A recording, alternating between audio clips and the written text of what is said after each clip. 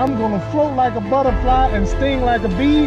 George can't hit what his eyes can't see. All of you chumps are gonna bow when I whip him. All of you. I know you got him. I know you got him picked. But the man's in trouble. I'm gonna show you how great I am.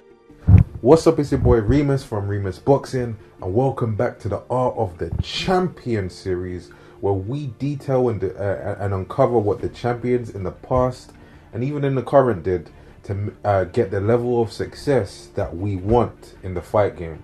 So today's topic is going to be on Muhammad Ali, and we're going to be talking about the uniqueness of that man that allowed him to still win despite him breaking every rule book in the textbook, right?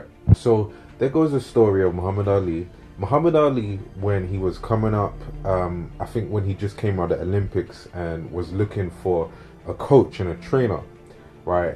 At first, before he actually found Angelo Dundee, who he later went with, he actually went to Archie Moore first, who was the light heavyweight champion from the previous decade, and fought, of course, Rocky Marciano, and which was a tough, kind of relatively tough fight for Rocky Marciano until Marciano stopped him later in the rounds. So basically, Muhammad Ali went to Archie Moore and wanted to train with him, and for a bit they was actually working together. Now I would say I like Archie Moore's approach because he actually puts in a philosophy of fighting that is very linked to like all of life. Archie Moore, I think he had him in his home and he was telling him to sweep up. I think I can't remember specifically the concept he was trying to get to him, but you know, almost like those old martial artist masters from, you know, movies like the I can't remember that one with yeah, Karate Kid, that's it. But Archie Moore wanted him to sweep up and clean up and do chores, and he was trying to link it to boxing success. And I can't remember specifically how he was trying to do that, but Cassius Clay at the time, he wasn't feeling it. He did not like it. He said, I didn't come here to sweep floors, I came here to learn how to be champ, right?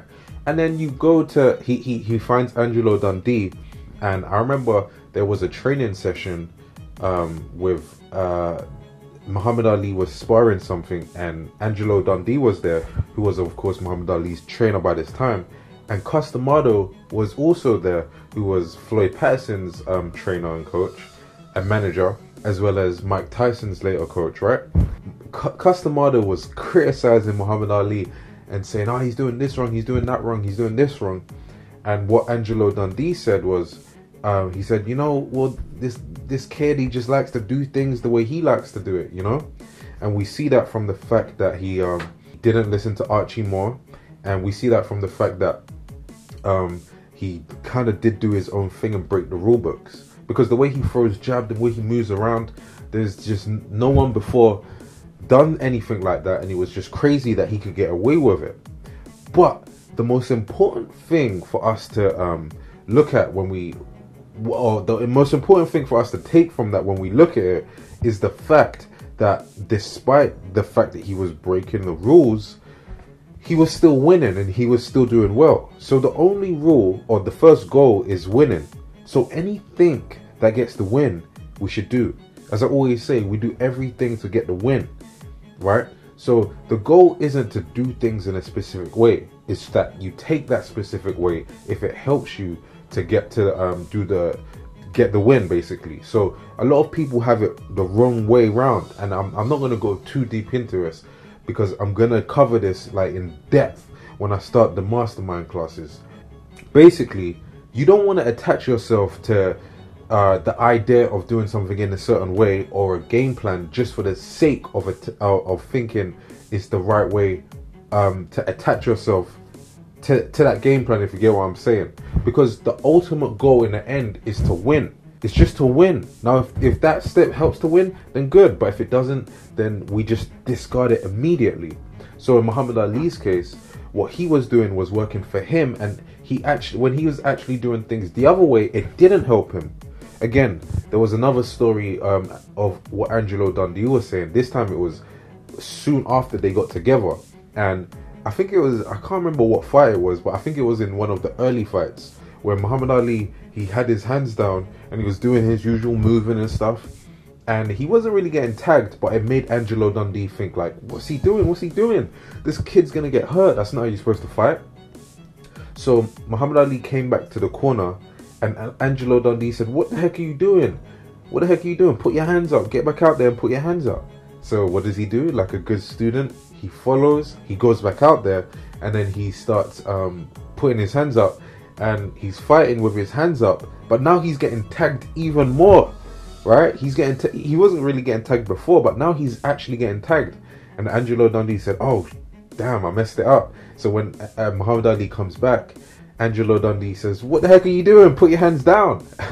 And then Muhammad Ali puts his hands down, does his usual thing where he's moving about, hands down, using his upper body movement. And of course, the rest is history. He wins those early fights easy, no problem, right? So the fact is, you've got to find the way that works for you and attach yourself to what gets the win and what feels good. Don't attach yourself to the rules of the textbook for the sake of just it being a common rule. That doesn't make any sense. So we have to appreciate the uniqueness of every person, which I've discovered is basically the trait that makes a fighter great, is how he utilizes his uniqueness, which is going to be in the next book, which is called Winning in Style. That's the whole concept of the next book. Appreciate the uniqueness that you have. Understand that unique traits actually offer a problem for other people because they've never encountered it. So it's going to be hard for them to decipher how to actually go about it because they've never come up against someone who has that problem that you're going to bring, because you're utilizing your personal traits, right?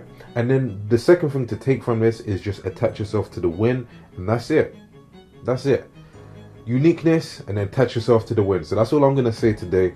Stay focused. Let's get it. Keep telling yourself you're a winner and you're a champion, and don't ever let that thought stray from your mind.